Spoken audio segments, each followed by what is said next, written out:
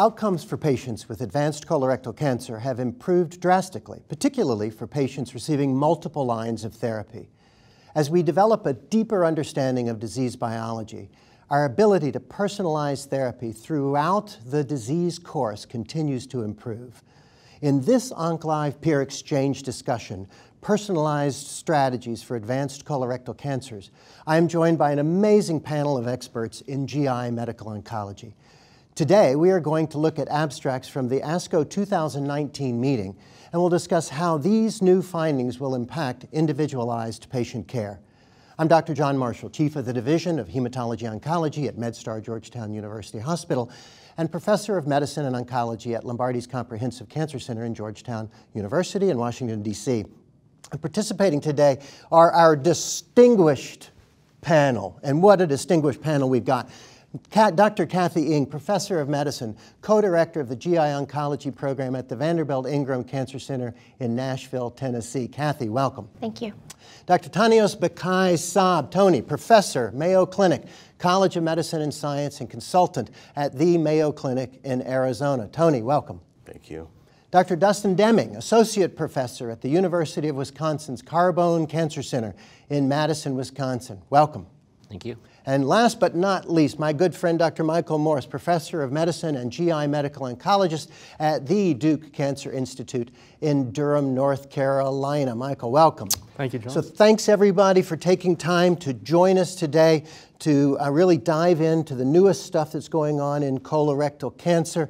And Dustin, I'm going to pick on you first. We're going to talk a bunch about new innovations in adjuvant therapy. Some new data was presented here. But before we dive into that, I want you to kind of set our current standards for early stage 2 and 3 colon cancer. Fire away. So when we're thinking about adjuvant therapy for stage 2, stage 3 colon cancer, when we're looking at what is the risk of this patient, first for stage 3, the node positivity is really what drives the risk for that particular patient population. So once you have positive nodes, and I know I'm just jumping right in, do you then not care about the other stuff, or is once you're in nodes, you're in nodes?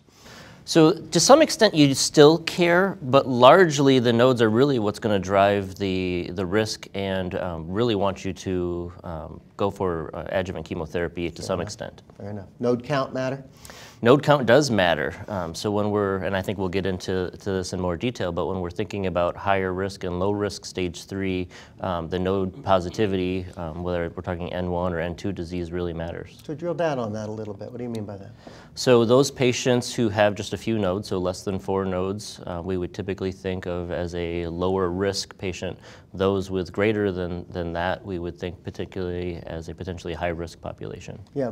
Mike, do we need, what's our denominator here? How obsessed are we about the denominator of nodes still? Well, obviously there are a number of factors that go into the number of nodes retrieved, and obviously there's a minimal number we're interested in stage 2, but even in stage 3, the number of negative nodes is very important.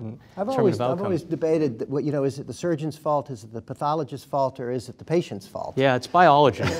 I mean, clearly we're in an era now that I think pathologists know to look for nodes. Now, whether people choose to go beyond the required number, 12, 13, 14, depending on which study you follow, is debatable. But I think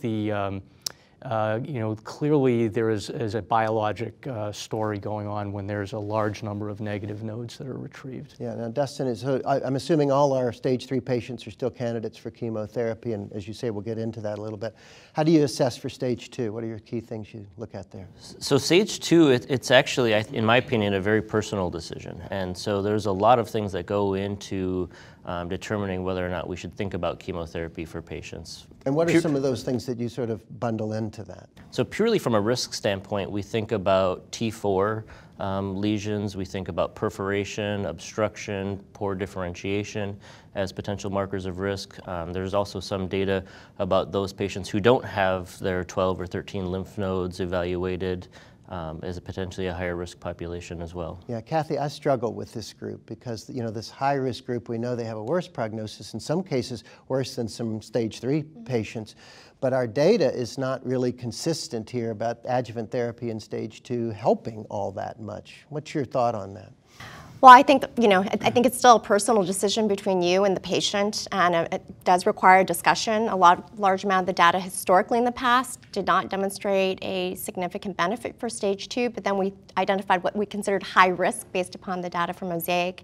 And then I think from this year's ASCO, we're also looking at that once again, although it still remains a bit unclear.